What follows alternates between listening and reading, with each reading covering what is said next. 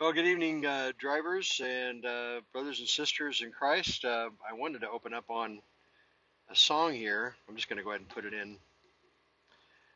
It's Lord, I lift your name on high. I was considering all the words here. It's one of the songs that we did during our Sunday morning service last week. Last couple of weeks, I actually got to break a fast of singing that the Lord had me on for about a year. And it's just wonderful to be able to bless the Lord with song. And it's Lord, I lift your name on high. Lord, I love to sing your praises. I'm so glad you're in my life. I'm so glad you came to save us. You came from heaven to earth to show the way, from the earth to the cross, my debt to pay. From the cross to the grave, from the grave to the sky. Lord, I lift your name on high. Brothers and sisters, we can meditate on all sorts of stuff and find God in it, but these things are pretty clear. One of the things that I learned when I used to sing, hi Tammy, one of the things I learned when I used to sing and still do is that each song is like a little prayer and a meditation, and we place those meditations in our heart. If you let me turn this around here for a moment. If you get a chance to read the description, it's not too lengthy, but we're taking a different change of course here this month, and we're actually going to have some guest presenters bringing out just little bits of the Word that we can sit and meditate on. Keeping it simple, but once you meditate on the Word of God, and that's what today's focus is kind of about, once you meditate and consider the Word of God, it starts to get depth.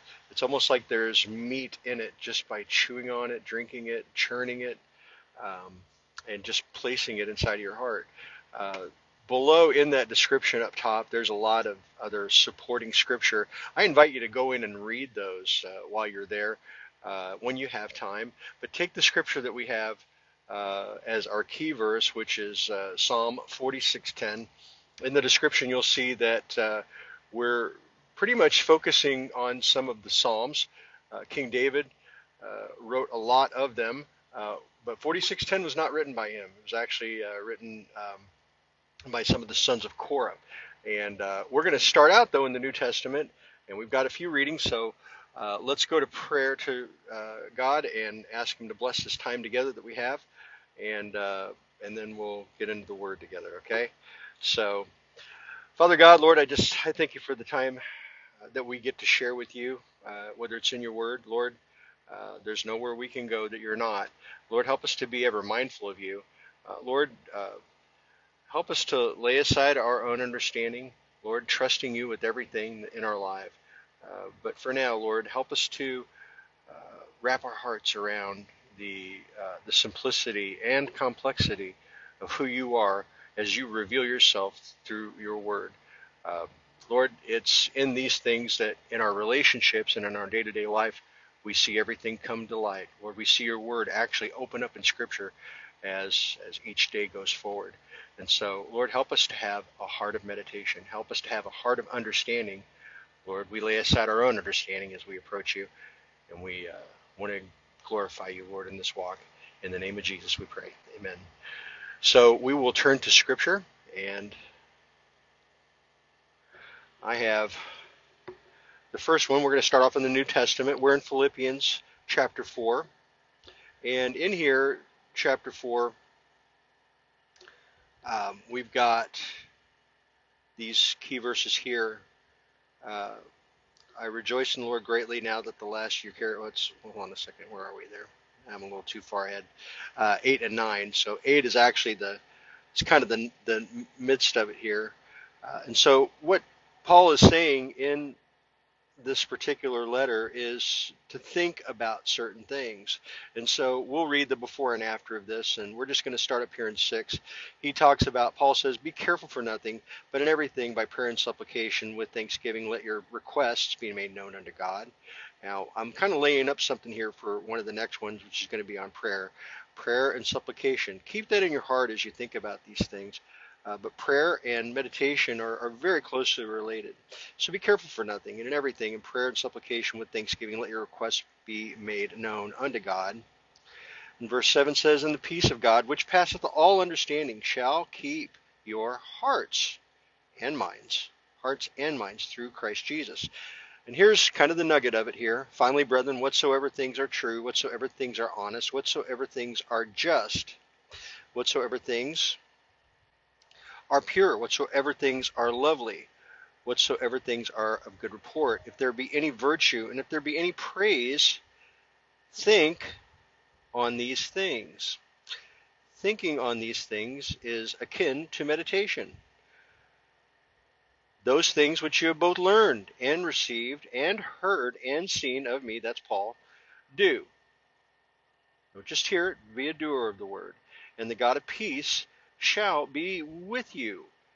As you meditate, as you think upon these things, there's praise going through your heart. And we know that in the Old Testament it talks about God inhabiting the praises of Israel, which is his people in which we're grafted into. God inhabits our praise. And so when we're praising, meditating, praying about them, prayer and meditation, the peace of God will be with you. And so we also know that in the Psalms it says, Psalm 119, great peace have they which love thy law. But we're talking about meditation, and of course if there's anything to do with the law, remember the law in the Hebrew is, the word is Torah, and it means the way. It means the directions. And so let's turn to the heart of Scripture right here in the Psalms. We're going to start off in Psalm 1. And we're just going to read the first few verses. We're talking about the blessings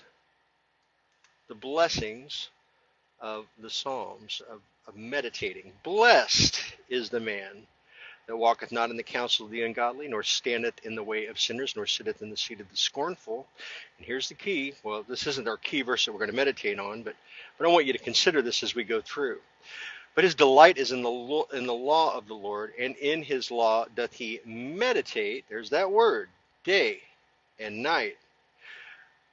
He shall be, and it gives a promise here. It says, he shall be like a tree planted by the rivers of water that bringeth forth his fruit in his season. His leaf also shall not wither, and whatsoever he doeth shall prosper.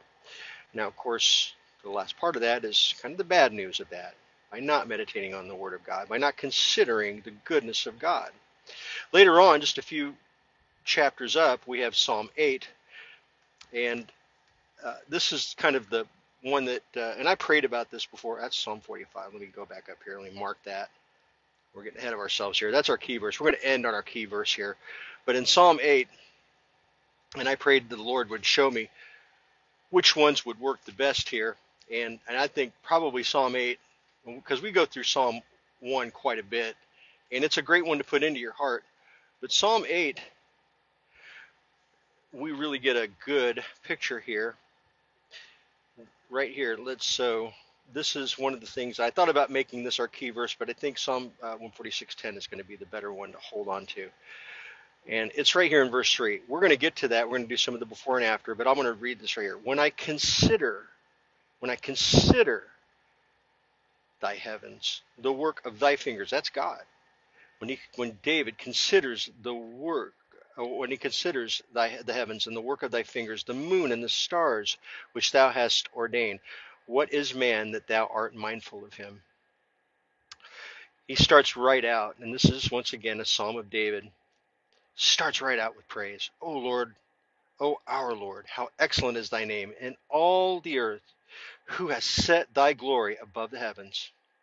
Out of the mouth of babes and sucklings hast thou ordained strength because of thine enemies, that thou mightest still the enemy and the avenger. When I consider the heavens, the work of thy fingers, the moon and the stars which thou hast ordained, what is man that he art mindful of him? And the Son of Man that thou visitest him, the Son of Man. For thou hast made him a little lower than the angels, and hast crowned him with glory and honor. Now, we see the beauty of the poetry here, but notice the depth. The real meat that's right there in Psalm 8, just the first few verses there. I mean, you could just sit there and chew on that every day, all day long. Right here, 3, it's one that just resonates in my heart. When I consider the heavens, the work of thy fingers, the moon and the stars which thou hast made, who am I that you are mindful of me? I mean, I consider that. What is man that thou art mindful of him? And so there's so much in here. But let's turn to our key verse, the one that we really ought to consider here, and that is Psalm 46, verse 10. This is one that you may have heard before. Right there. Be still and know that I'm God. That's what we do when we meditate. We're still and we know. Meditating is not just talking, it's really listening. It is the Shema, that's the Hebrew word for listening. It is the presence. We're resting in him. When we are in Jesus, Yeshua, we're resting in him and we are still and we are to know. You just know. I know a lot of folks talk about an emotion or a feeling, but there is a knowing from being in the presence of God. Be still and know that I am God. Then we'll do the before and after. He maketh wars to cease unto the end of the earth. He breaketh the bow and cutteth the spear in sunder. He burneth the chariot in fire. And when he's already delivered us, he says, be still and know I am God. You know, brothers and sisters, he fights our battles for us.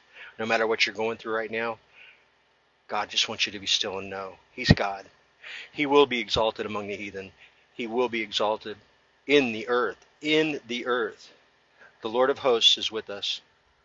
The God of Jacob is our refuge. Selah. That means to consider or meditate. Selah. Think about these things. But this is our focus first. Put this in your heart, would you? Be still and know that I am God. Be still and know that I am God. Just that part right there. It's not a whole lot. Now, see if I can turn this thing around or not. Maybe, maybe not. Brothers and sisters, I got to wipe the tears out of my eyes. You know, it's one of the nice things about meditating on the Word of God is that it moves you. It gives vision. It gives us epiphany.